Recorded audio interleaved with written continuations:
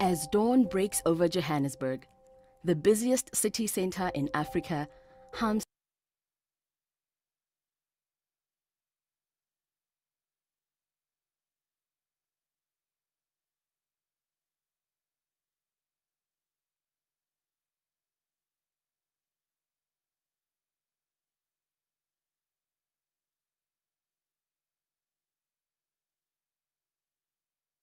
to life as hundreds and thousands of South Africans stream into the city to chase their piece of the golden dream.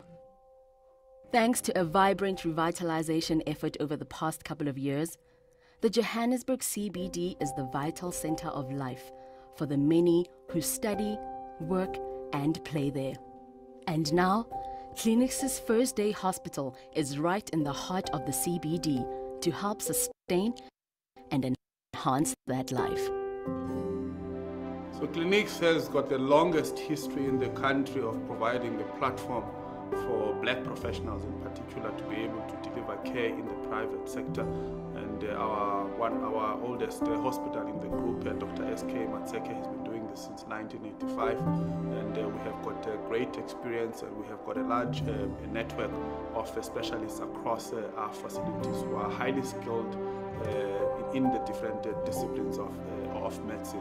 We are really in a very good position to be able to make those skills and expertise available to the communities and the people who work and live in and around the Joburg CBD. For more than 30 years, the Clinics Group has been striving to identify opportunities and meaningful ways to pay tribute to our founding fathers, who epitomized the concept of black excellence from the start.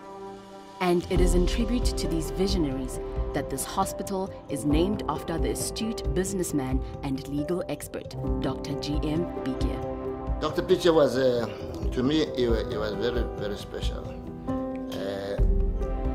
From the home front, he was my father's best friend. And there would never be any important occasion happening at home without Dr. Bike being there. So he's always been there. At some stage in my life, I went through difficult times. He was there for me. You know, when I went through my difficult times, he was there to listen to me. When he went through his difficult times, when he had cancer, I was there to look after him. So I've got that special relationship with him. He's a community leader to me. He's my father to me. He's everything. The founding fathers, like him, is Dr. Bike, but actually he was a lawyer. Okay. Dr. Ntato Matlala was a doctor, but a businessman. Dr. Mukhesi was a doctor, visionary, a businessman as well. In whatever they did, they were quite diverse. Possibly, if you look into his contribution in law, you'll find that it's major. He was the first president of Black Lawyers Association. If you went into education, you will find that he also features in education. So there was a special breed of people that worked across their disciplines. The Dr. G.M. Bike Day Hospital at 56 Van Willig Street in the heart of Joburg offers healthcare services in dentistry, dermatology, optometry, ophthalmology, physiotherapy, audiology, ear, nose and throat surgery, orthopedics, gynecology, pediatrics, maxillofacial surgery, as well as general elective surgery. The 36 beds in the state-of-the-art wards and private rooms provide a safe and comfortable space for patients to recover from same-day surgeries under expert supervision. The facility also offers doctors' suites for consultations with GPs and specialists for all who work and live in the city. For the convenience of all its patients, the Dr. G.M. Bike Day Hospital offers safe and secure parking and the use of a courtesy shuttle service for patients who need to be transported between other clinics' facilities. You know, the business of clinics has always been to take care of the previously, historically underprivileged people. And we know that our city centers are full city centers are now full of people from outside our borders, from Africa, the north of where we are. And those people have not had that, they haven't had that, the privilege of having the facility like the Clinics Day Hospital that is coming up now. So this is going to be a fantastic service for all of them. And we hope that the people will see the advantage of being serviced close to where they are. I think that's the whole idea of clinics, to serve people closest to where they live. It is this ethos of excellence that provides a haven of healthcare for the denizens of Africa's busiest city. The Dr. GM Day Hospital at 56 Van Willig Street in the heart of Jozi is open to all every day of the week from 7 a.m. to 5 p.m. and welcomes all medical aids. And it serves as a fitting memorial to a remarkable man who dedicated his life to excellence.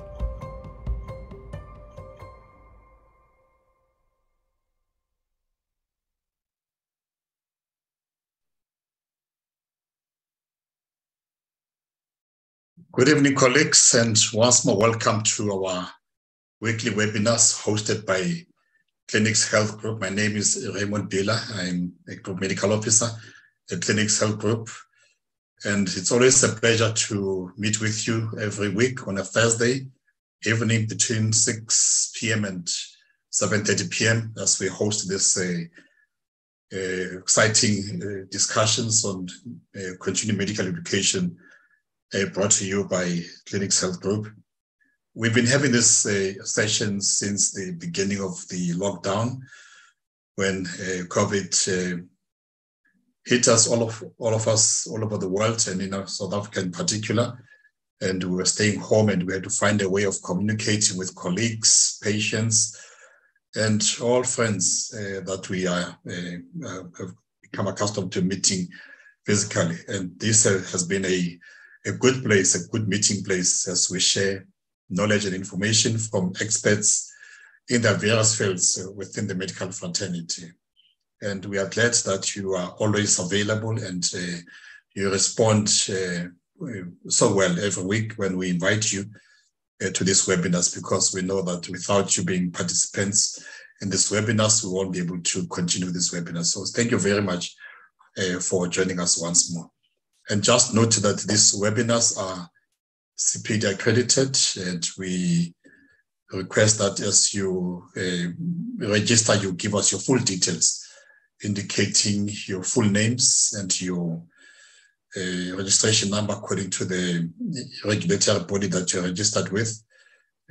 Primarily, most of you are with the HPCSA. We know that some of you are with the Pharmacy Council or the Nursing Council or the Allied Professionals Councils.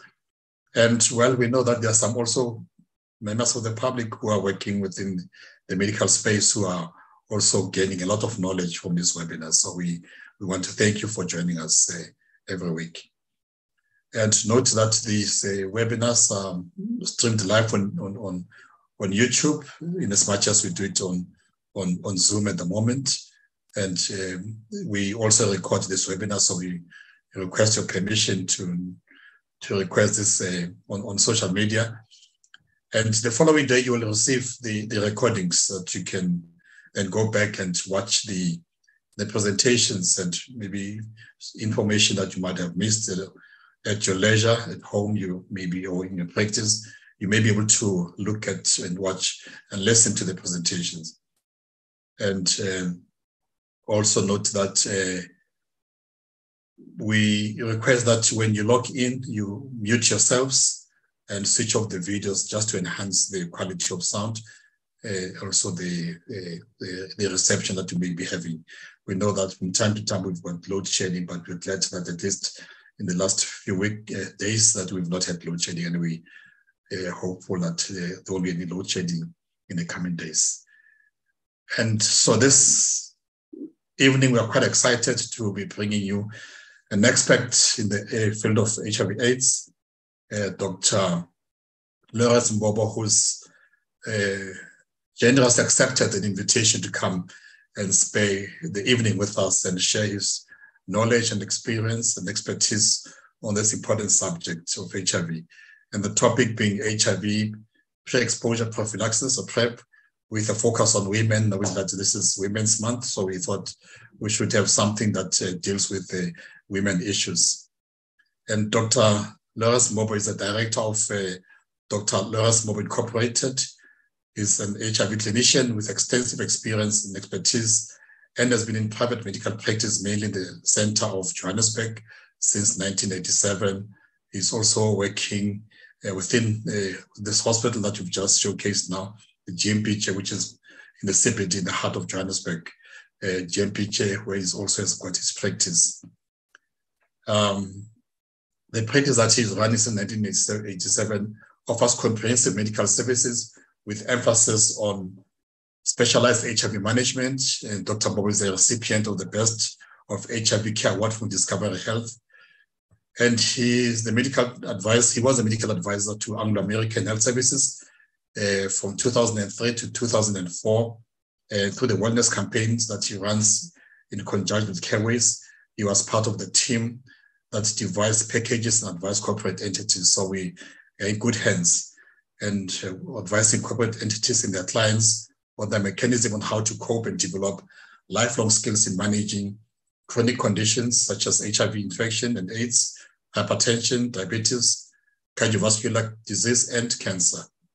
And from 2003 to date, Dr. Mbobo has been a lecturer and facilitator in HIV management, tuberculosis, sexually transmitted disease infections, palliative care, and non-communicable diseases for the international NGOs, the pharmaceutical industry, and government, notably the Foundation for Professional Development and several others like Pro-Trich and AIDS, as in different RV. He has an MBCHB from the University of Zimbabwe.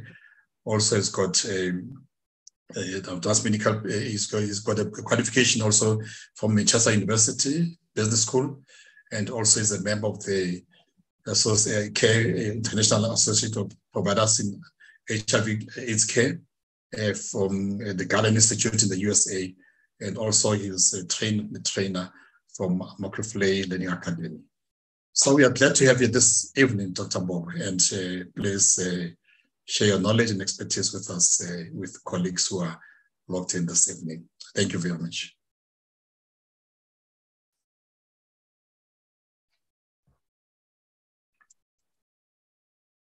Thank you very much, Dr. Biller,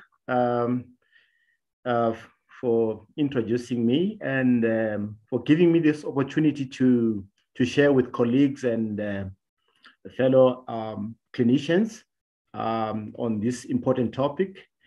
As a way of starting this chat, it was by mistake, by the way, that I accepted this invitation to facilitate or to give this talk. I was just taking a walk down from my rooms, and I went down to Dr.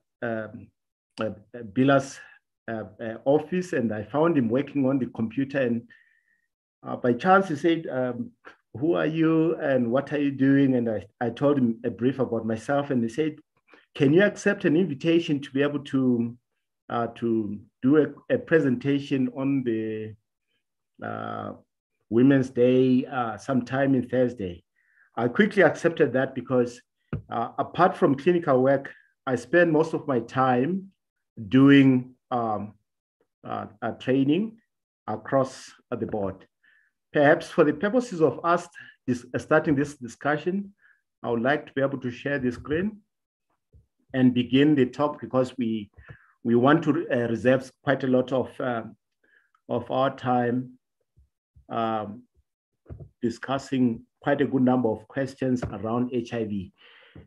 It's an exciting topic in a sense, because we're seeing part of the agenda for women's health, HIV fits the bill quite clearly.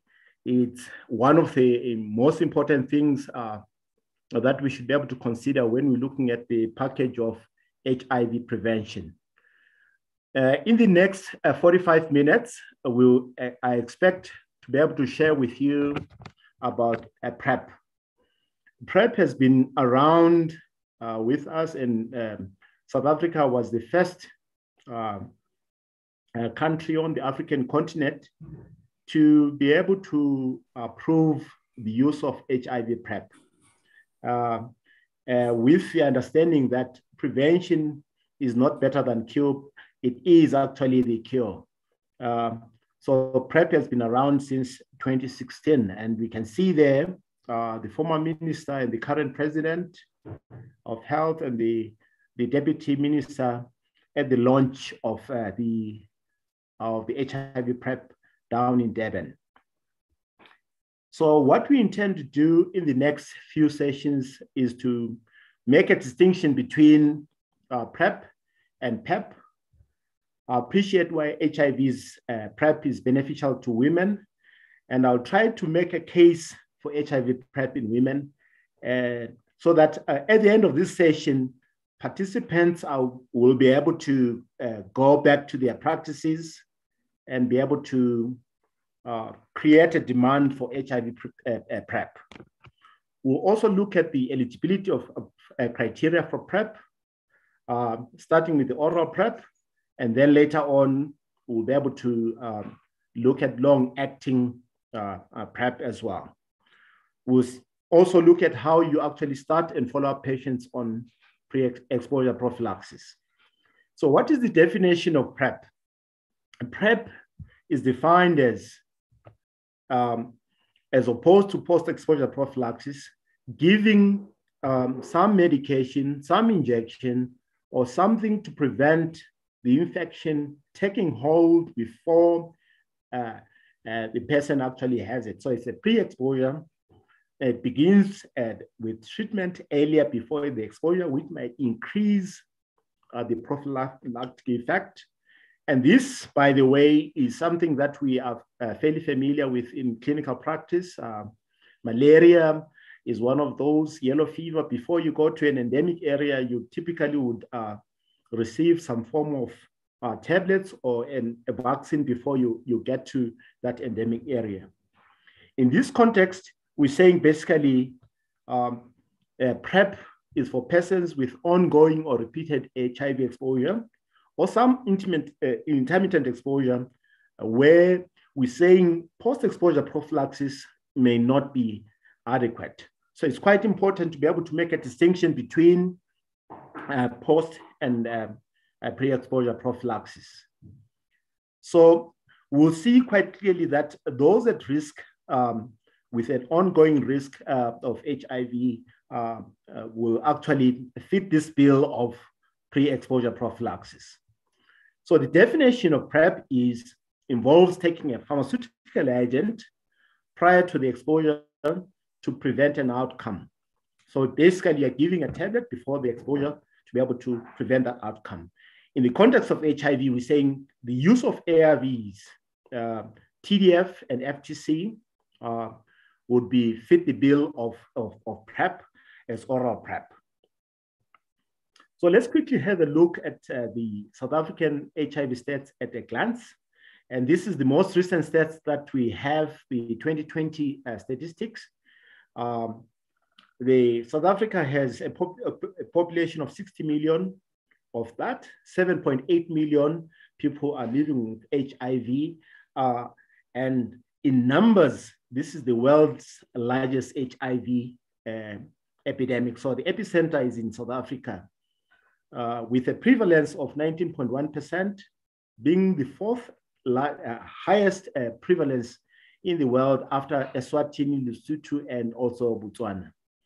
I would like you to pay particular attention to the new infections, because that will be the focus of our discussion when we're looking at HIV PreP. It's occurring, those 230 new infections that are occurring every year amongst the adolescent girls and young women who are most likely to fall pregnant. They are said to be 2.5 times, and if you're looking at literature, some even suggest 3 times more likely to to have HIV compared to males in the same age group. We're saying of the estimated 7.8 million South Africans living with HIV, nearly 60% of these are over the age of 15, and these are women. When you're looking at the deaths, interestingly, the deaths, the males, more males die from HIV than females. It tells us a different picture there, but I want you to focus mainly on the rate of new infections, that's the HIV incidence. There are many reasons why adolescent girls and young women are prone to HIV. You could put them into boxes, biological, social, and structural, and this has to do with high rates of teenage pregnancies, gender-based and interpersonal violence, which is a common feature of the South African socioeconomic landscape. Lack of quality education, widespread poverty and unemployment. COVID-19 has not made it easier for most people. High rates of STIs, particularly the herpes simplex virus, which increases viral shedding, HIV shedding. Mental health issues associated with alcohol and drug abuse and other high-risk behaviors that come with it. The cultural and traditional risk factors that we can talk about, and indeed the legacy of apartheid that we are still grappling with many years after the end of apartheid. So you can put quite a good number of things there into some boxes: structural, biological, social, and we know women are at higher risk as a result of these factors. We could discuss this a bit more, but for the sake of time, we'd want to be able to continue. What is the local context? We say basically women continue to bear the brunt of the burden of HIV disproportionately. And if you're looking at the recent statistics, we're saying basically the prevalence in women is about 21.5% compared to 13% in men. And we're saying violence remains the order of the day. And the effect of violence actually is that it discourages HIV testing, starting and staying on art. It also has an issue of trying to drive other factors as well. And interestingly, when we're looking at plonking another picture into it, men in South Africa are less likely than women to use HIV services, including testing and starting and staying on art. This has an impact on women, if you like, men not being interested in particular issues. It's estimated, if you're looking at those at risk, that about more than 57% of sex workers are actually infected. And female sex workers with HIV are consistently less likely to know their HIV status than other women overall. So we're saying quite clearly there's a preponderance of HIV in women. The good news is that 72% of people are on ART. We have the largest ART program in the world. Mother-child transmission has dropped significantly from a high. If you're looking at 2005, we're sitting at around 8.5%. It dropped down to 3.5% in 2010. And we can say we're now less than 1% as of 2021. South Africa, as I said, was the first country in the sub-Saharan Africa to fully approve PreP, and it's now being made available to people at risk, such as commercial sex workers, men having sex with men, young women, adolescents, and anyone who perceives themselves to be at risk. So why do we focus on HIV?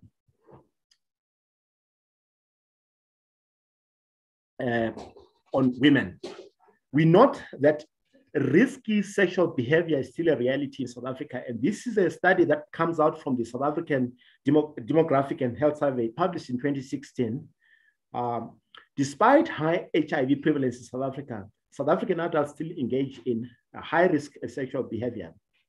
And we're looking at the statistics there in terms of the number of sexual partners, 70% of men and 5% of women reporting having 2 or more sexual partners in the past 12 months. Condom usage is still at a very low rate. And we can see there amongst women, condom usage is actually lower, 58% and 65% for men. Furthermore, when you're looking at it in terms of women and men in the age group between 15 and 49, they reported to have had sexual activity with a partner who is never their spouse with them at 45% and 55% respectively.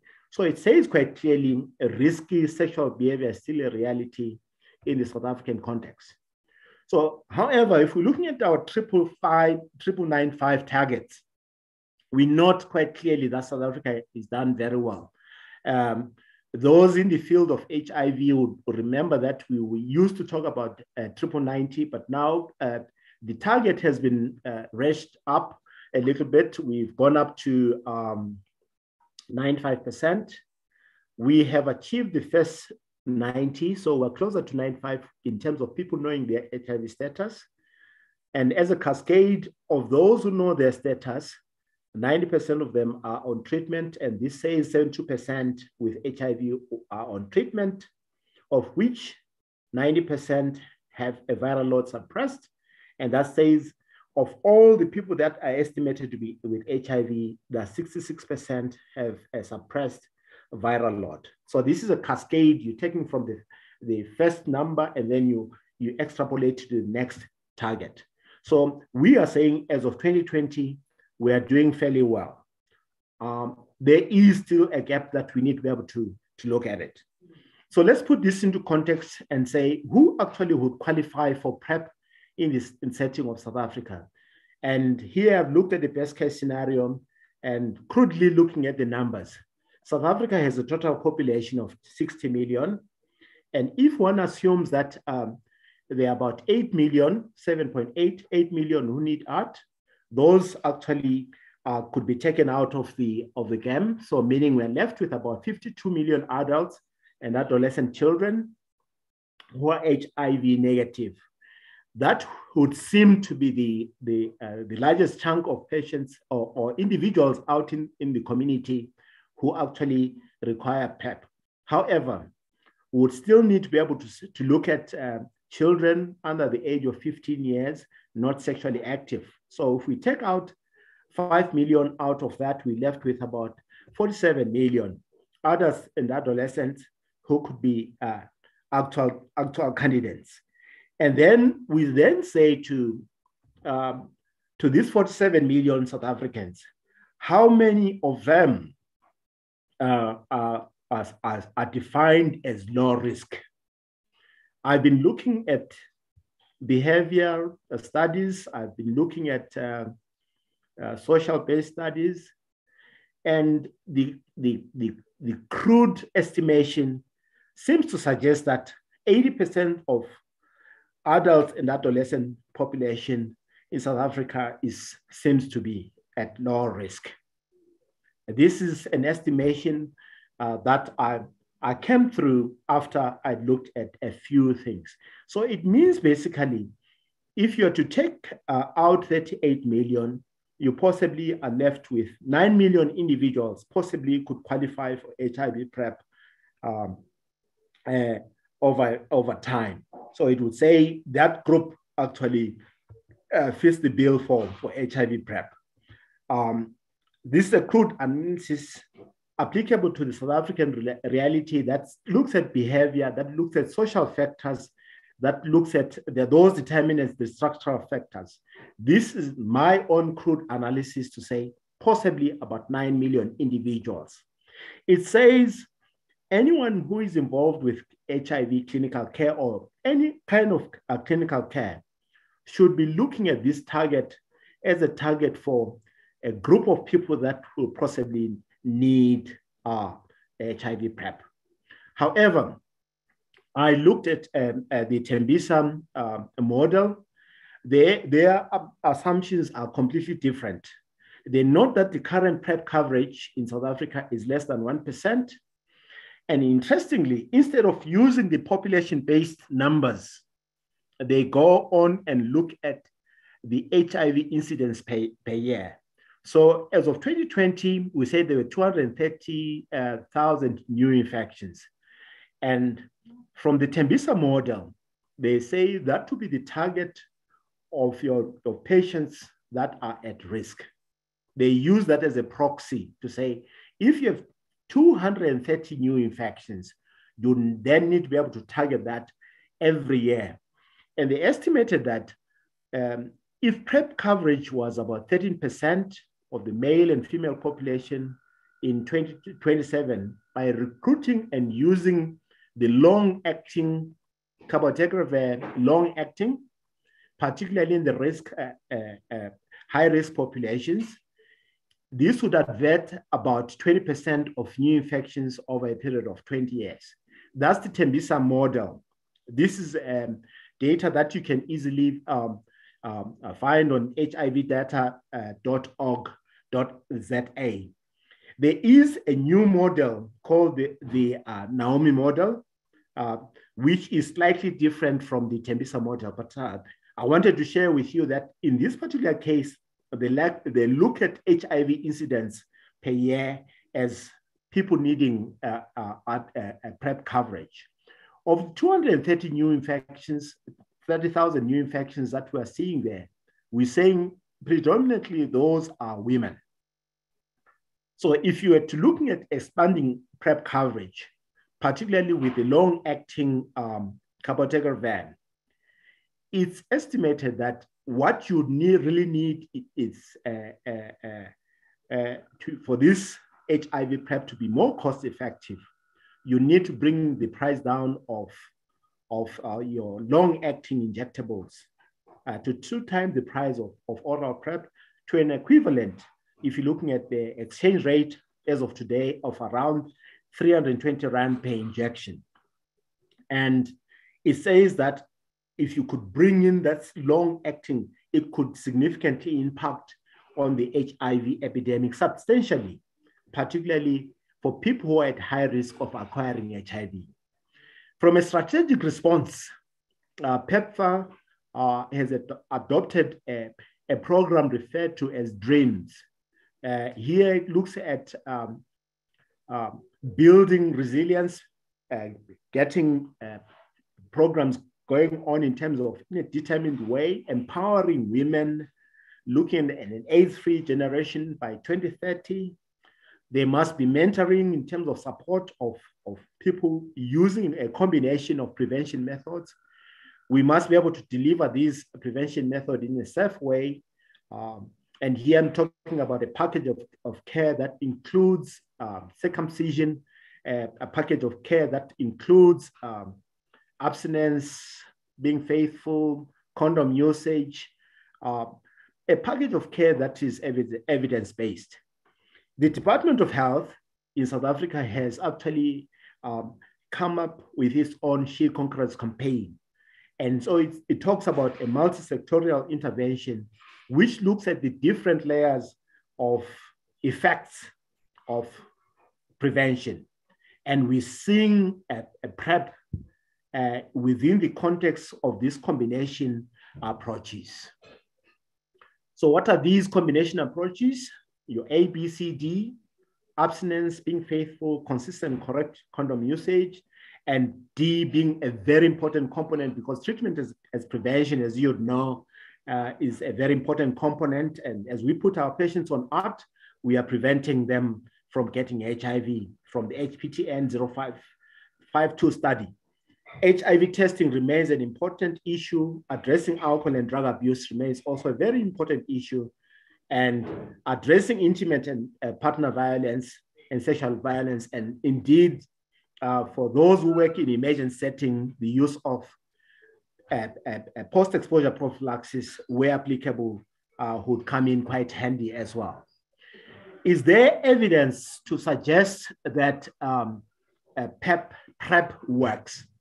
And this slide here is a summary of a good number of studies, starting off from the PreP study.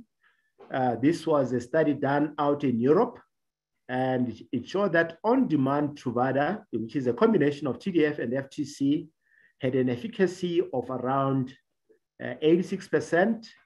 Then you had the PROUD study, also done out in Europe, in the UK, 86%. And I want you to look at what's happening here. As we go down, we're now going to Kenya and Uganda in discordant couples. That's the partner study. We're going down to 75%. And with daily tenofovir, we go down to 6-7%. And as we go down from oral PrEP to IPREX, and we're going more to the African countries, Botswana, out in Southeast Asia and South Africa, the efficacy actually drops. And I want you to look at the MTN 003 and the VOICE study, where they looked at tenofovir on its own. There was actually an effect that giving PrEP was dangerous, in the sense that you have a minus 49% effect. And the Caprisa study out in Durban, where they're using topical PrEP, had an efficacy of around 39%. And when you took it out again to look at the tenofovir gel, it came to 50%. The FEX study, this was an interesting study. It showed that using a tenofovir gel versus placebo did not have any effect at all. So there is an effect. So people started asking and saying, why are we seeing so much of a difference in terms of these studies from 86% all the way down to 0%? And what was seen quite clearly was that the reduction in HIV incidence was strongly related to the adherence based on the pill counts and also based on the concentration of your TDF in the blood. You can see that the higher the concentration, the lower the incidence. So the higher the reduction, the higher the reduction in incidence. So you can see the PROUD study and your PreP study are quite up there, and our FEX study are at 0%. So adherence becomes extremely important when you're looking at the oral PrEP in men and transgender women. So adherence does impact effectiveness. So as we think about HIV PrEP, it's quite important to be able to consider adherence as a key component of that particular issue.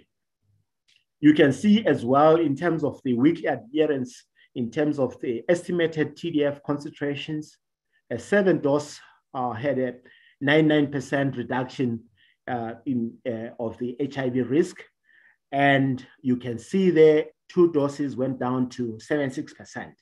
Even at 2 doses per week, you still have quite a significant reduction in risk.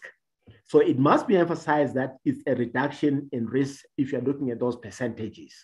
It's not number of people, it's a reduction in risk. Who is eligible for PrEP is the HIV negative population, particularly the key populations who are seen to harbor HIV. And therefore, if you're able to control HIV in that particular group, it has an impact to the general populations. Your patients for oral PrEP should not have contraindications to TDF and FTC. We should be able to exclude acute infection. And importantly, the adherence issue must come in quite strongly. There are contraindications to PrEP, and they have changed over a period of time, and I'll share that with you a little bit. Pre-existing HIV infection, and how do we pick it up? Patients with any flu-like illness would actually be excluded from PrEP. You'd actually exclude that by doing testing before you actually do it. And the creatinine clearance of less than 60 mils per minute. Also, adolescents with a weight less than 35 kilograms or less than, this should be 10 years of age and have not attained a tenor stage 3 sexual maturity or greater, are also excluded. And this is a contraindication related to TDF.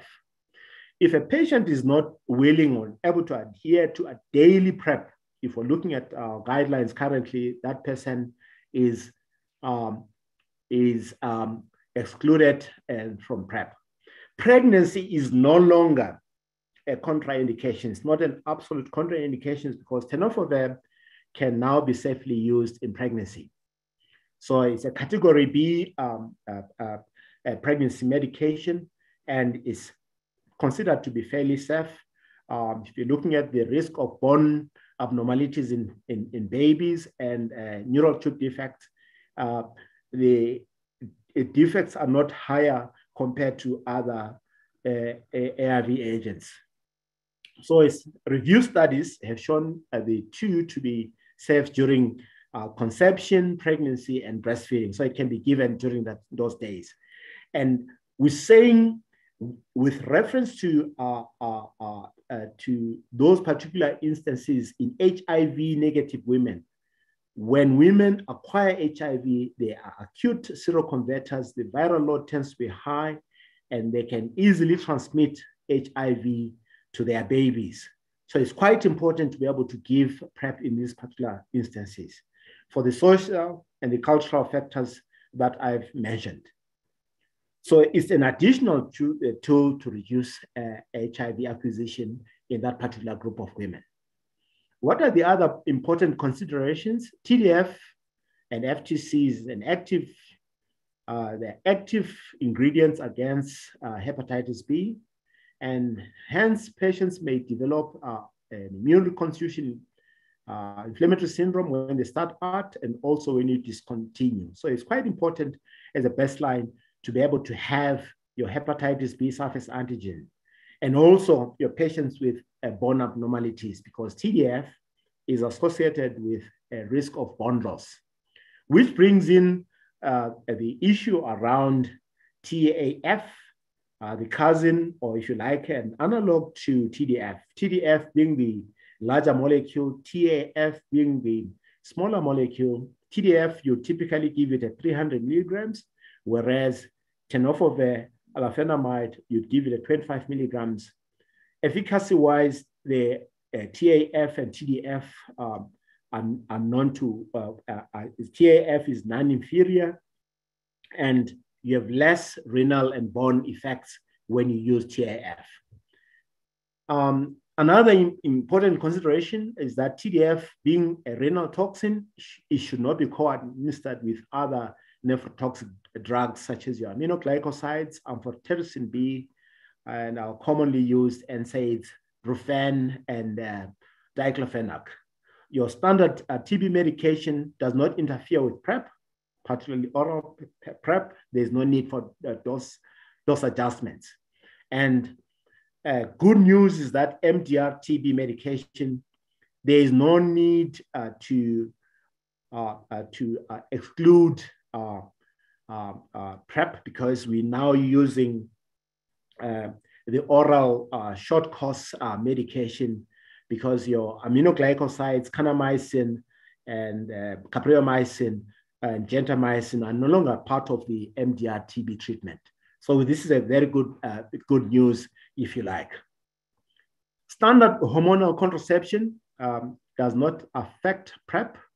It can be given at any time. It does not have, remember, this is dual medication, TDF and FTC. It does not affect contraceptive effect, be it oral, combined oral contraception, or injectables, or the implant. And currently, if you're looking at your studies, there are no published studies in terms of use of under the age of 18 years. But given our socioeconomic interests, socioeconomic environment in South Africa, one would be able to look at the use of TDF and FTC under the ages of 15 years, as long as they meet the criteria of the maturity of age, tenor stage, and also the weight above 35 kilograms. An important component that is always comes up when we're looking at PrEP is that patients can seroconvert while on PrEP, be it on oral or long-acting PrEP, as PreP is not always 100% protective. Therefore, it's important to say those patients who fail their PreP, we should be offered triple ART regimens consisting of the same component, TDF, FTC, and we add, and in this particular case, you add an integrase transfer inhibitor, your instis, such as DTG, dolutegravir, as your third component there. So you actually would need to be able to do that. Studies have shown that if you put them on ART, they actually suppress equally as compared to patients who are ART naive. So I'll go through this pretty quickly. What do you need to do when you're initiating PreP? You need to be able to do the HIV test. We still use our standard algorithm with rapid tests, test number 1, test number 2, and if both tests are positive or reactive, that person will not qualify for PreP. But a patient who has a first rapid test turning out negative, that person would be able to assess clinically, and if they're clinically well, they qualify. As opposed to Europe and USA, we do not recommend nucleic acid testing, your DNA PCR, because of cost issues. DNA PCR is reserved for testing in children. In adults, we go with the HIV rapid test. Creatinine clearance is something that would be done to identify pre-existing disease. And as I said, the hepatitis B status must be looked at to look at those patients with hepatitis B infection, chronic infection, and to make a distinction between those who are eligible for vaccination against hepatitis B or those who require treatment. An ALT would be required if the hepatitis B surface antigen is positive, to look at inflammation of the liver. And those patients would require referral for treatment. Fortunately, TDF and FTC also treat the hepatitis B and HIV. All patients should actually have a urine pregnancy test to identify those who are pregnant, RPR, and your syndromic STI screening to diagnose and treat those. The urine dipstick is also an important issue. And currently we are using the presence of proteinuria, significant proteinuria, to be able to know if there is pre-existing renal function. We don't do bone density measurements. It's not necessary and it's not practical in our settings.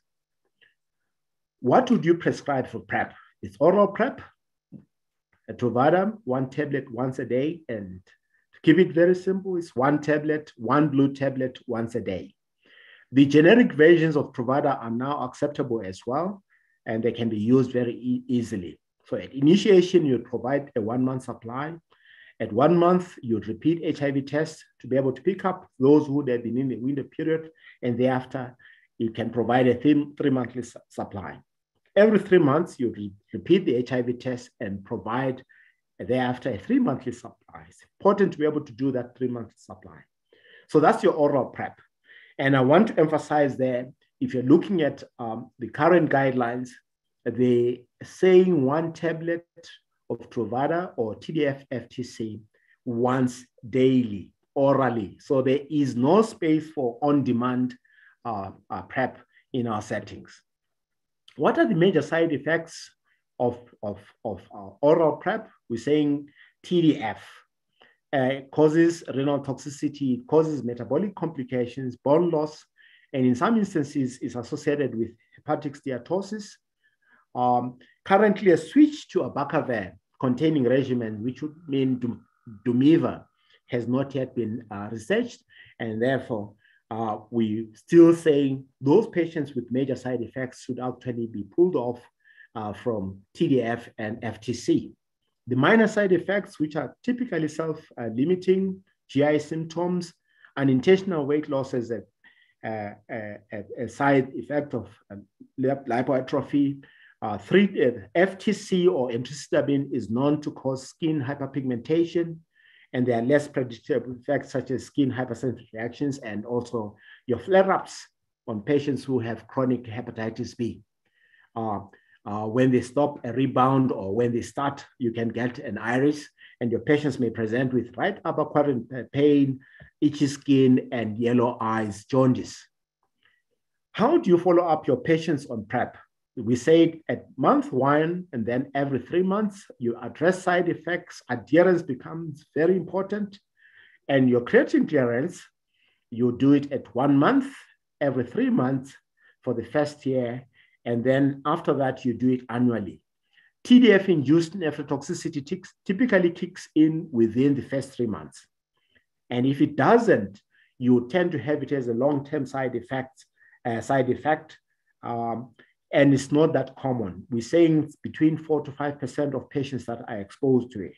So it's quite important to be able to look at that renal function carefully, considering the number of patients that are potentially targets or potentially candidates of PreP.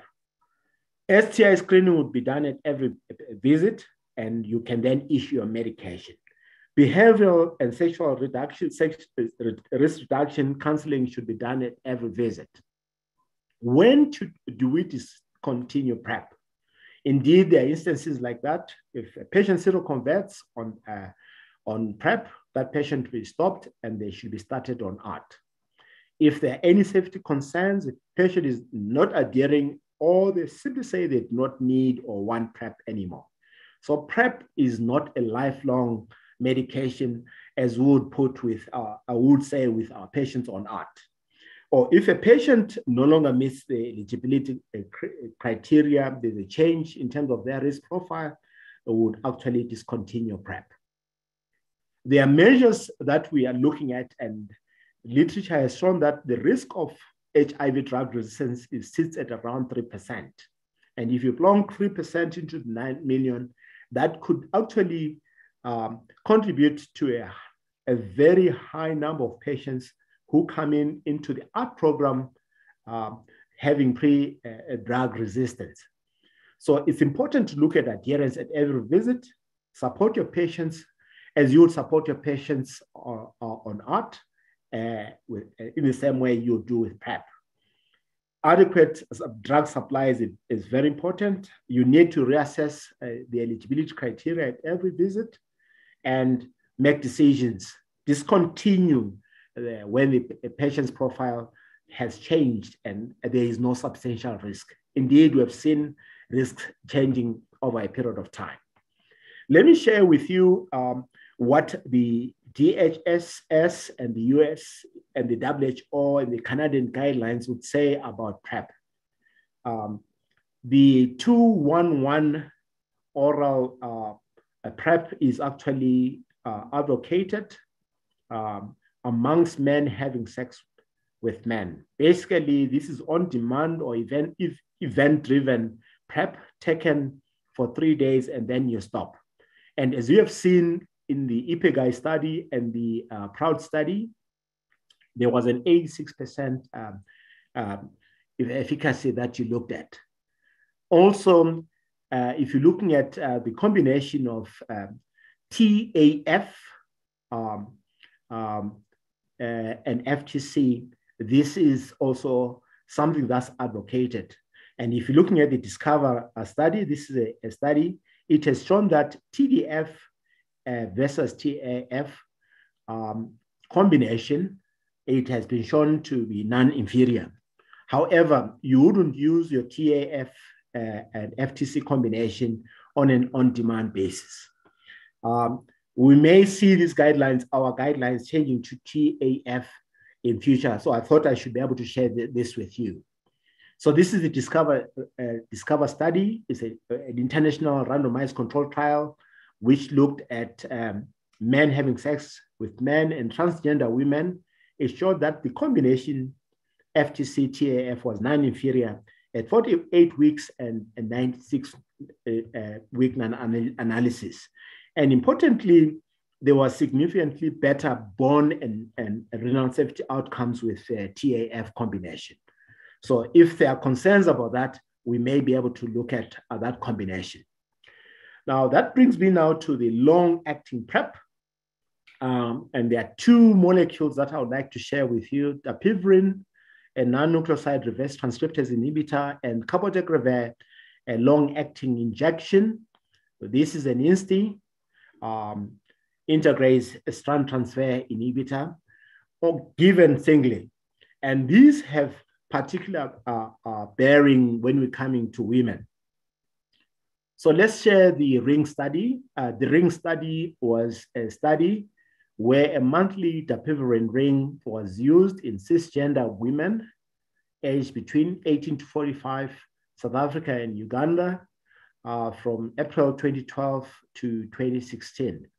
What is dapivirine ring is basically a long-acting NNRTI, which is packaged with nanoparticles into a dapivirine ring. Just like we would use a female condom, the dapivirine ring is inserted to sit around the cervix. The cervix is seen to be a site of HIV acquisition in women, particularly if there's a cervical ectopy and the like. It releases your dapivirine at a very, very slow pace. It dissipates into the area and it remains there for quite some time. What were the outcomes of the dapivirine of the RING study? If you're looking at the incidence, there was a 30% lower incidence overall if you're looking at this particular issue in this particular study. And I want you to look at the age groups. If you're looking at age groups less than 21, there was actually a much less incidence of amongst the participants, saying basically if you use it at less than 21 years of age, the dapivirine will not be as efficacious.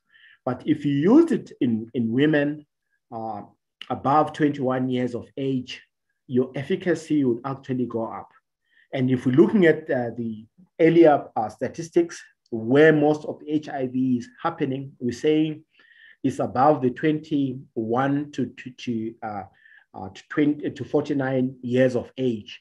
This is where the ring would actually work perfectly. Why dapivirine ring? The dapivirine ring is a self women-controlled HIV PreP, which can be inserted and it remains hidden in the cervix. It doesn't interfere with sexual activity. They don't feel it, and properly fitted, it doesn't fall off. Men also do not feel it during sexual activity, but importantly, it protects women where the violence is common. They extended these studies, the RING study, to open label extensions. Two studies that come into mind. First, it was the ASPIRE, then after that, the HOPE and the DREAM studies. You can see that in the open label studies, meaning where the placebo incidence is estimated, you can see that in the HOPE study, the efficacy actually went up to 39%, and in the DREAM study, it went up to 63%, telling us that possibly with supported good adherence in communities, we could achieve better protection of women if the dapivirine ring is used. Is it acceptable? And there are quite a lot of studies that have been done to say, is it acceptable to women? There has been quite a lot of studies done out in Europe and also done on the African continent. It has shown that most women accept it and they readily use it. And as of July 2020, the European Medicines Agency had a positive opinion on it. And a 3-month version, this is typically what's in development. Currently, you give it at 1 month. And to make things better, there's a co-formulation with a levonorgestrel that is in development, where you can now combine the dapivirine ring with contraception, giving it every 3 months So a woman would come into a facility 3 times in 4 times in a year, so 3 monthly. And if you check the SAPRA has actually had it approved by one company, Libasi pharmaceutical company, as the P ring is registered as of March 2022. As far as the Department of Health rollout, we are not very familiar with it, but it has now been registered with SAPRA. So this is something that could be considered for women. What about long-acting injectables as far as HIV PreP is concerned? We have cabotegravir and integrase strand transfer inhibitor. It's a long-acting injection. It's given to people who do not have HIV at a dose of 600 milligrams intramuscularly, 4 weeks apart for the first 2 injections, and thereafter you can give it every 8 weeks for the prevention of HIV acquisition.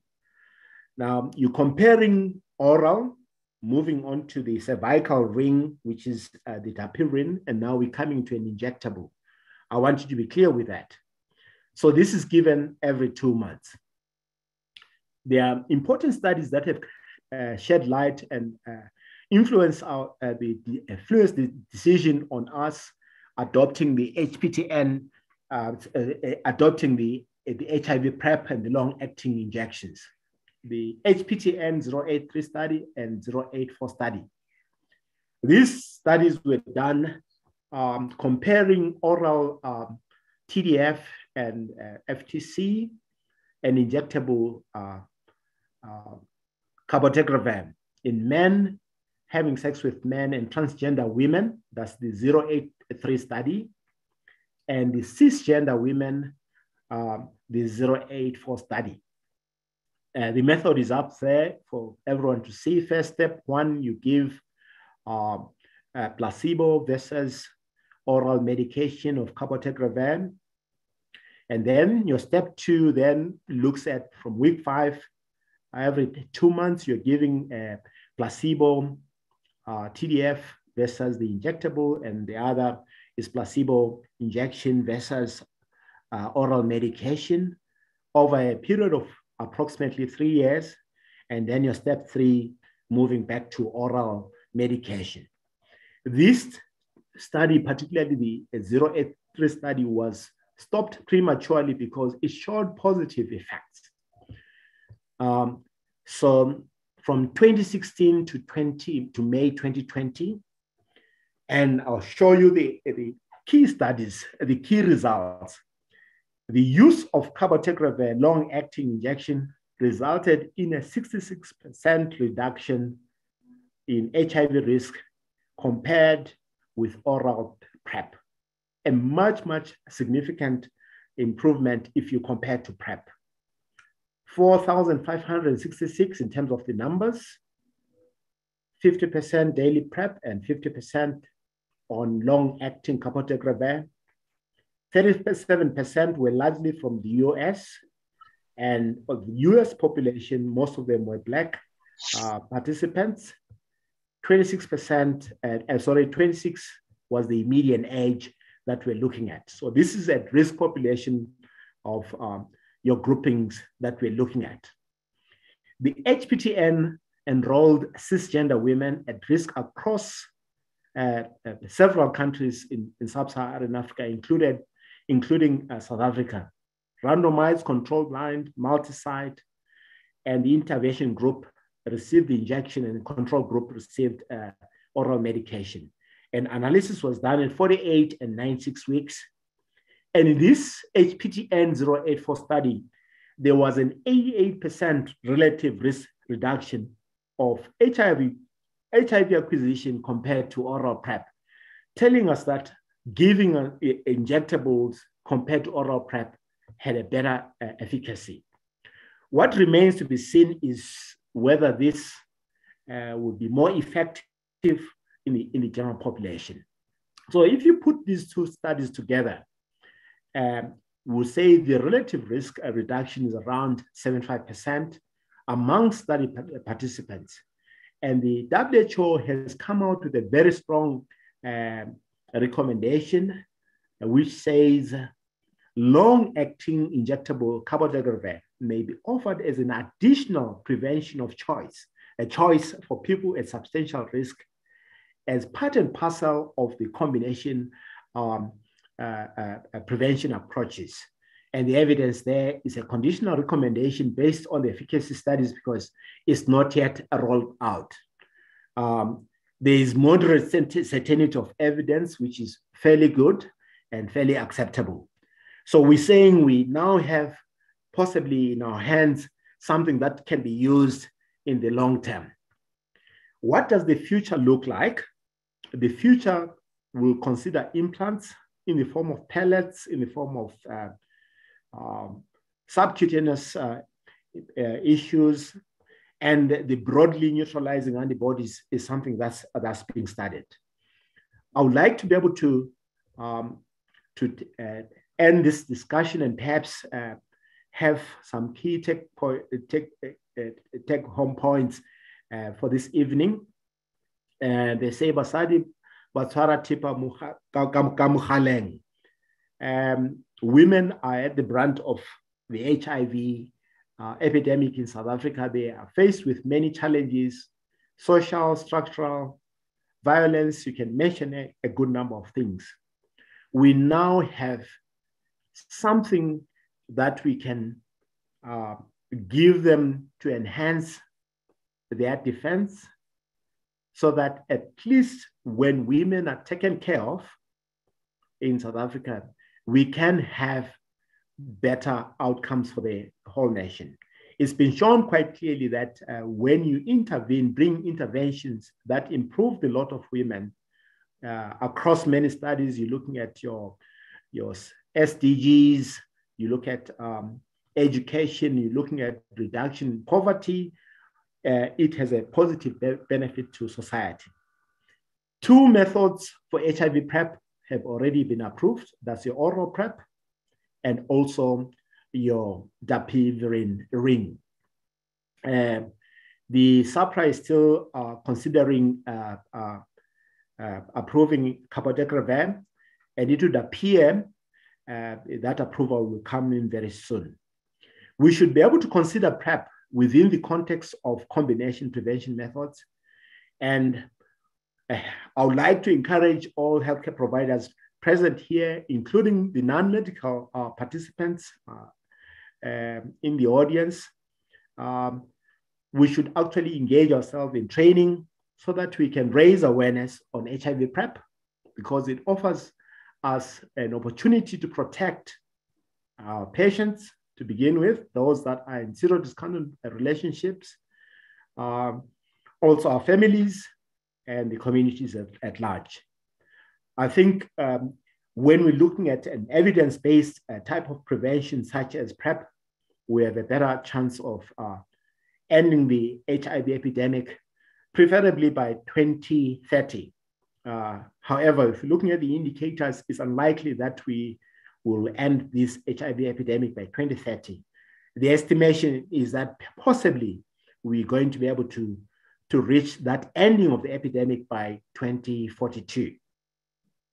On that note, I would like to bring this discussion to an end and perhaps hand over to Dr. Bila to be able to take some questions, take some discussions on this very important topic. Thank you very much, Dr. Mbobo. Someone says quite insightful and refreshing, the talk that you've just given us. And indeed, as you've indicated, the women are the bedrock of society, and they are the ones who are able to keep the nation rocking and moving. And we need to protect our women indeed. And thanks for that insightful discussion. And we'll take questions. Listening to you, you're painting, when you were giving the long-term injectables and also talk about the broader community. It was as if we inching closer to finding a cure or even maybe maybe my question that I could be asking is, with all these advancements, technological advancements in medical knowledge and also pharmaceutical advancements, why are we so far away from getting a vaccine for this, for HIV prevention? As of last year, thank you for that question, Dr. Biller. As of last year, there has been an HIV vaccine that has come up. We still await the results of that vaccine. However, vaccines, as far as HIV is concerned, is a challenging field. I'm not an expert on vaccines on HIV. However, it would appear that HIV evades the immune system. It replicates pretty fast.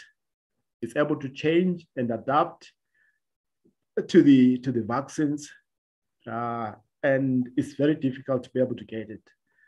However, that said, there's quite a lot of work that is being done in the HIVQ space, notably in the US, but also in other countries.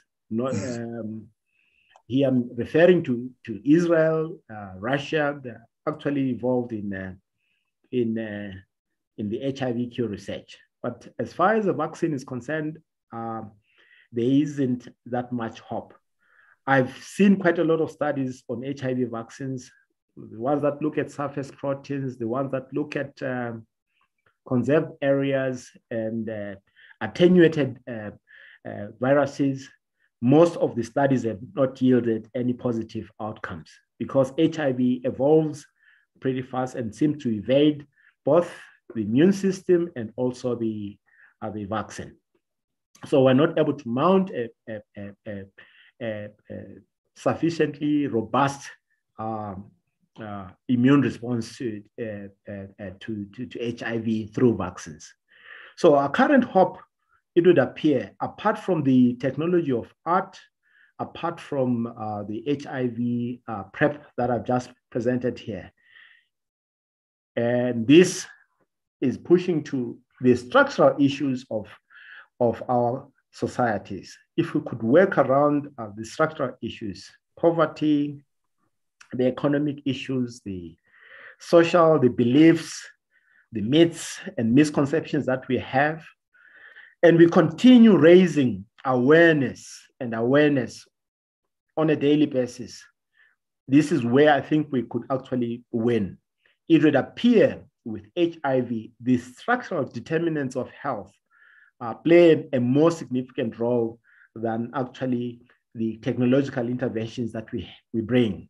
So as we grapple with structural issues, we should be able to bring in this technology to fit into this clog and into this cog will, so that we bring about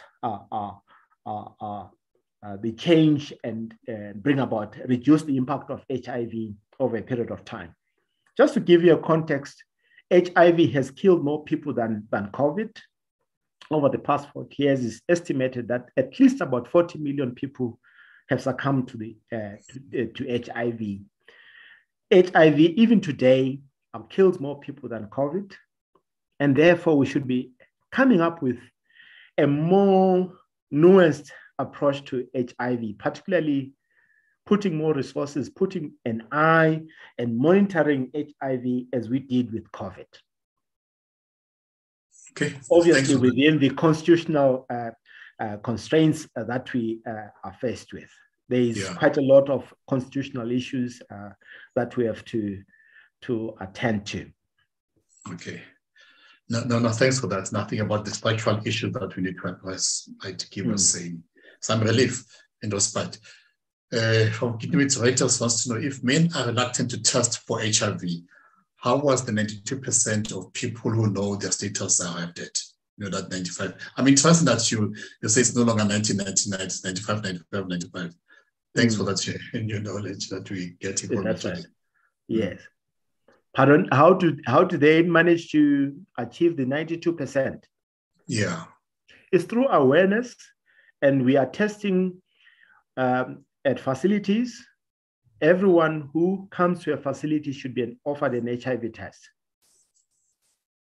There is also quite a lot of outreach that's happening. There is also testing at the antenatal care services. There are programs that are now looking at men specifically, men's programs. All men and young adolescents who undergo circumcisions are offered HIV testing. So there's testing across different platforms, and the uptake, I must say, is pretty good. The level of stigma and hesitancy to HIV testing, fortunately, has dropped. In addition, the Department of Health has approved self-testing. So today, you can a patient or individual can walk into a facility, into a pharmacy, and request for an HIV test for self-testing at home. So that testing platform has actually been expanded, and it has had very good results. So knowing the status is something that's very good. We now need to be able to expand into these other HIV prevention strategies. Yeah. And that's good. We should know our status. John Mbobo wants to know, may you kindly provide more information on the injectable PreP you mentioned in your earlier slides? And is this in the research phase, or will it be equally registered as well? I think you touched on that toward the end of your presentation. Yes. Yes, cabotegravir is, as I said, is an INSTI. It's a long-acting. It falls into the same group as dolutegravir. It's given as an injection, 600 milligrams, as I said. Importantly, it has side effects in the studies that I've just highlighted there. It can show hepatotoxicity. And in some individuals, you need to be able to do a full assessment if they present with a clinical picture with your liver function test or specifically the ALT. But routinely, you wouldn't give a look at that. It's long-acting. So when patients stop the long-acting injection, it in the HPTN-0883 study, it was noted to remain at very low concentrations up to 44 weeks. In the HPTN-084 study, it can remain within the system up to 67 weeks, meaning the tail at the level of clearance can present a risk for resistance, and it can compromise your DTG containing regimens. So it's quite important to be able to look at that particular issue when patients are stopping their long-acting injectables to continue with the prevention, the use of condoms for that kind of a period. As you would know, with oral medication, we say men, it takes up to about men having sex with men, it takes about 7 days for them to achieve protective levels. And in females, it takes up to about 20 days. Sure. There's a similar kind of a picture that we are getting with long-acting injectables, where you need to be able to prime them up with an injection every 4 weeks to achieve the protective levels by 8 weeks. And then thereafter, you can then give it every 8 weeks. However, the side effects or adverse events are tolerable. Injection site reactions are quite common. So those people who are scared of injections who not actually fit this bill. And indeed, there are people like that. But the sort of self-limiting, just an injection intramuscular. Yeah. One would have preferred it to be a subcutaneous injection. So there are quite a few things there. Also, a long PreP, there is going to be a combination of cabotegravir plus rilpivirine, which can be used as ART. Already, the FDA has approved that. Viv Healthcare has come up with a combination called Cabenuva, where you can use cabotegravir together with rilpivirine. And it's been shown that this combination is non-inferior to oral ART. And that medication is given every 6 months. So it's 2 jabs per year. So we are seeing the space of ARVs changing completely in terms of choices that we have as far as ART is concerned. It's envisaged that this will improve adherence in patients who find that these long-acting ART medication work very well. So there's quite a bit there. So adverse events, fairly tolerable, but there's a concern of drug resistance, particularly at the clearance stage. There are currently no studies, as you know, because the long-acting injectables have not been done. So that's an area for research where we're saying we need to be able to understand what the long-term impact of using ART is in the long term. Okay. Sure. The follow-up question from Dr. Mbobo says, in discordant couples, is PreP recommended as a lifelong treatment if the negative partner fits the clinical criteria?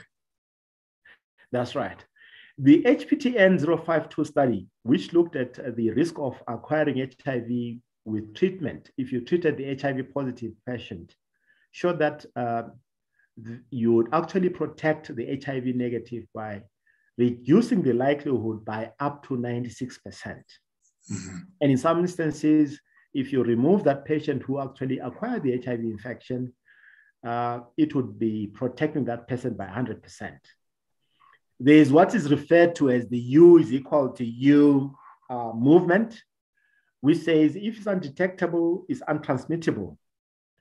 However, there are some instances one needs to be able to assess instances quite clearly. In the serodiscordant couple, where you as a clinician assess that there is still a risk, poor adherence, for instance, if the male partner is on ART and the female partner is HIV negative, breastfeeding, pregnant, or just conceived, I would actually give PreP as an additional protective measure, mindful of the results of the HPTN-052 study. So U is equal to U. Yes, I agree, but one would like to consider the instances where there could be transmission. Let's look at breastfeeding. Where there is mastitis, inflammation, the risk of HIV transmission goes up. Let's look at the intrapartum period where there is trauma, injuries, and the like. The risk of HIV transmission goes up. So as an additional way, I would actually consider HIV PreP in those kind of patients. Okay. In commercial sex workers and other issues, that is a given. Males having sex with men is a given. But anyone who perceives themselves to be at risk in serodiscordant couples, one would actually like to be able to consider that, because anyone who perceives themselves at risk to be at risk, they are indeed at risk, because they know better than we do as clinicians. Yeah, I like the way you put it. If you know it at risk, you're at risk. Yes, exactly. And if a patient is found to be HIV positive on PreP, do you switch to second line, or do you continue on the TE or TLD regimen? That's right. The Nadia trial and the other trials have come up very clearly. We would actually switch those patients to the TLD regimen. As much as they've been exposed to tenofovir and lamivudine in the PreP, it's been found that if you switch them into a DTG-containing regimen, the efficacy is the same. So the issue of first line, second line actually is going to fall away. There's going to be one line. As far as we're looking at it, TLD is going to be there as your first line. Your patients who fail second line, provided they have been on TDF and 3TC, can be actually be switched to a TLD. So the Nadia trial has come out very strongly. And I think Dr. K presented that session some time ago around the three important studies that have completely changed our thinking around TLD. Yeah. So your patient who fails HIV PreP can be switched to TLD without any challenges. Okay. No, thanks for that. Dr. Mashiro says, what has been the reduction rate in HIV incidence at a community level? Okay, right. As you have noted, we have dealt with efficacy, and efficacy is seen in clinical trials. So your HPTN 083 study, 084 study, all the studies that are put up there, those are efficacy studies.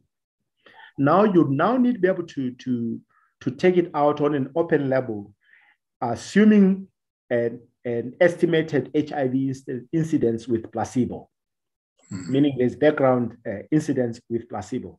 Therefore, if you're looking at most of these studies, it hasn't been shown at community level. We need now to be able to say, let's do some implementation research and let's find out. The only difference that we have seen is, if you like, if I may just go back to this slide, the dapivirine ring. I'll quickly go back to it. The dapivirine ring, this was the efficacy studies when they looked at the clinical trial. Then they took it out to the DREAM, ASPIRE, and HOPE studies.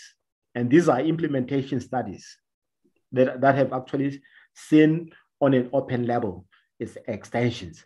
So this is almost approximate what really happens in a community issues. So that's an area for research. We would like to know how much it is going to bring down that the HIV incidence. So how are we going to get to know that? Whereas we see the studies from the Human Science Research Council, it's done every year. We want to see at least figures coming down. If we can be able to cut the infection rate amongst women, cut the infection rate amongst those at risk, we are likely to see a dip.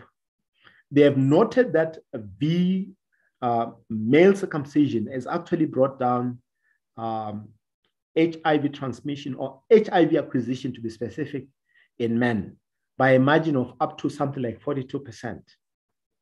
Whereas in the trials that were done, it showed that HIV acquisition is reduced by up to 60%.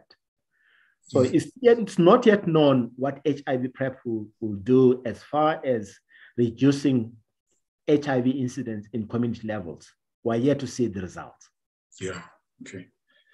And talking about the ring, it says Dr. Desai is great talk, but how safe is the ring in pregnancy? It's in pregnancy. Yes. Okay. The ring releases the dapivirine, the NRTI, locally. There is little, if any, systemic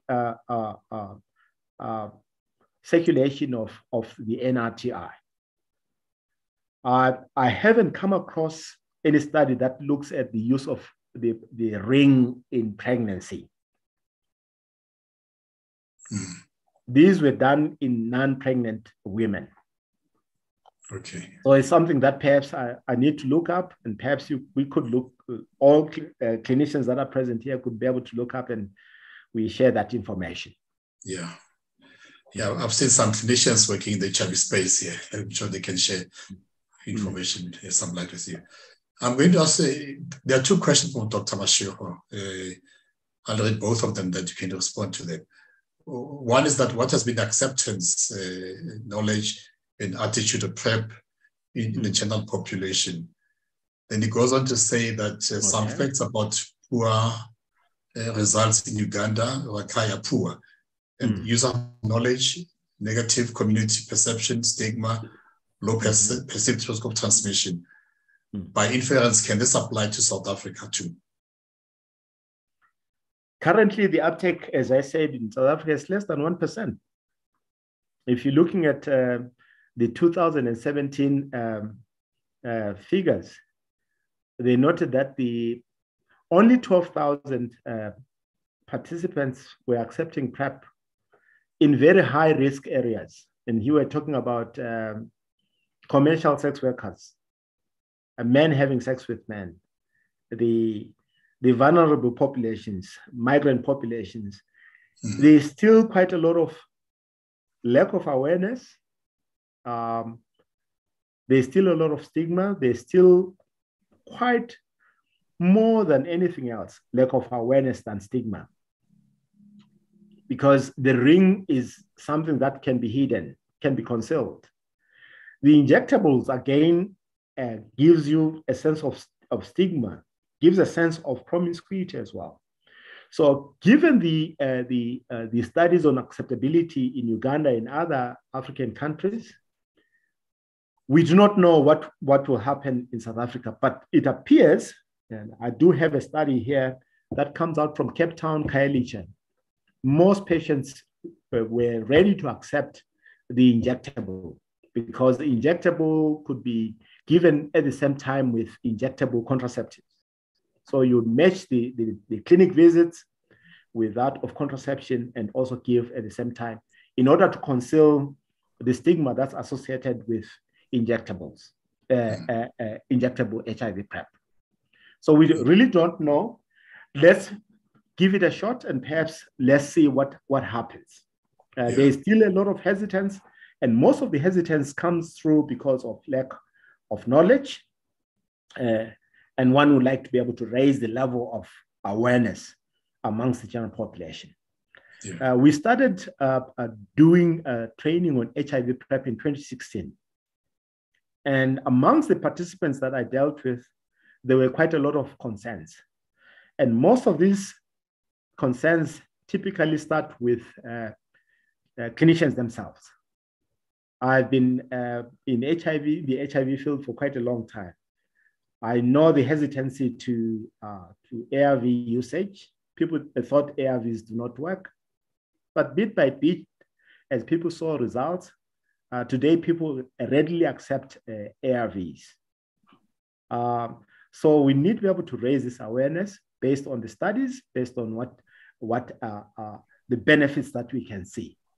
Yeah, well, that's what Dr. Mbobo says. Yes. I'm sorry about it. Yeah, I think this is what Dr. Mbobo says, that this talk has been quite insightful. I mean, he's gained a lot of knowledge and will be able to answer questions that his patients always ask him about PreP versus PP. And thank you very much, Doc. Yeah, we're coming to a close. The last question is from Dr. Dan Mohale. He says, can you shed some light on new oral PreP protocol adopted at the state antenatal clinics for pregnant women? For how long was the rationale? Appears to be given blanketly. Shouldn't it be according to risk stratification? Definitely, as we stated, the HIV PreP is patients who are at risk. First, we're looking at commercial sex workers, men having sex with men based on their risk profile. We noted that up to about 58% of commercial sex workers are HIV infected. If you're looking at men having sex with men, the HIV prevalence done in one particular study showed that the HIV prevalence was between 50 to 80% in 3 metropoles, Durban, Johannesburg, and Cape Town. So you can tell quite clearly that that's a risk population. So it's definitely a risk adjusted approach to say we want to give to people that are at risk. You wouldn't give it to people that are at low risk. Women in particular seem to be in a vulnerable position, and one would actually consider giving quite a good number of women, particularly the adolescent girls and young women. They seem to be at high risk because they fall pregnant, but also there's high level of multiple sexual partnerships, experimentation, alcohol, drug abuse, and the violence and rape that goes along with it. So they are seen to be at risk. So there's definitely a risk-adjusted particular issue. I just want to share with participants here that most of the stigma in one paper was seen to be driven largely by us clinicians on use of PreP, use of art, use of all these interventions that are seen to be beneficial to our patients in one particular study. So one looks at those issues, one should need to look at those issues extremely carefully. So it's a risk-adjusted approach to say we're not giving to anyone. Similarly, we're not giving PreP as lifelong interventions. Where the risk goes down, there's a need to be able to stop the HIV PreP. Yeah, I like that. I was going to ask that question. I thought maybe it's quite a naive question to ask as to when do you stop giving PreP, you know? Yes, you definitely most of that you spoke about, you know, structural condition that we need, if we overcome those conditions, perhaps that's the time that risk behavior changes. That's but right. gives us, this brings us to the last question now. Have I lost that question now? Yeah, Dr. Mlaudzi says, after how many skipped PreP doses does one lose the protection thereof? It would appear the lowest dose that you have is about 2 doses. There is no paper that has actually given the number of pills. I'm talking about oral PreP. That actually gives how many doses have been missed. But it would appear 2 doses per week would be adequate. In patients who are seen to be skipping their medication, and I say this very carefully, one would consider a strategy of on-demand PreP, where you're using a 2-1-1 approach. What is a 2-1-1 approach? You give a double dose of Truvada on the first day, and then you follow it with 1 tablet, and then another tablet on the 3rd day. This is on an event-driven approach. Let me give a scenario. Over a weekend, there's a party and things happen. You could say to this group of people that are seen to be at risk, they take their medication 2 on Friday, 2 tablets on Friday, 1 on Saturday, the other on Sunday, and then they stop. That's on-demand PreP. And then on Monday, they continue with, without any medication. As you have seen in the EPIGAI and the PROUD study, that approach and the approach that they're looking at the Canadians, the Europeans, and the Americans, the on-demand PreP does work. Similarly, we're seeing miners who are mainly in the mining communities. When they go back home, if the woman in the village is HIV negative, she could actually consider on-demand PreP during the period of December. That's from December, January up to Feb. And then when the man returns to work, they can cycle off. So it can be cycling on and cycling off the HIV PreP. Although, as I say, this on-demand PreP is not recommended according to the Department of Health guidelines. I want to say that and put a disclaimer to that note. Okay. Yes. Okay, thank you very much, Doc. We've come to the end of the presentation. I'm going to ask Dr. John Mbobo, the Group Occupational Health Manager at Clinics, to do the closing remarks.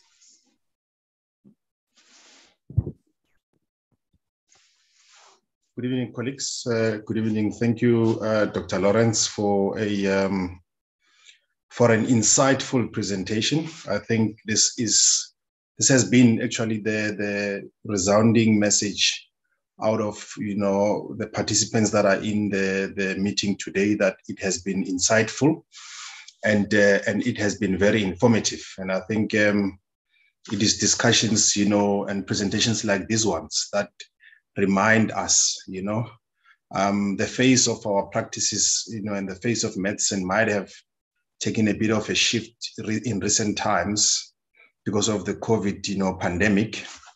But I think discussions like this, truly remind us about, the burden that we still face, of HIV/AIDS in this country and certainly in our, neighboring countries. And yeah, so we really wish to thank you for, the work that you are involved with, and certainly the insightful presentation that you've offered here today. So on behalf of, Clinics Health Group and the management at Clinics, Dr. Bila, the head of our clinical team, and our marketing team, we thank you, Julie. And I really think that we are going to have another discussion, on especially on long-term, long-acting injectables, because I think that appears to be the way of the future, and it's going to spark a lot of interest, in the treatment of HIV. And we thank you very much, Doctor, and good night, colleagues. Thank you very much. Thank you.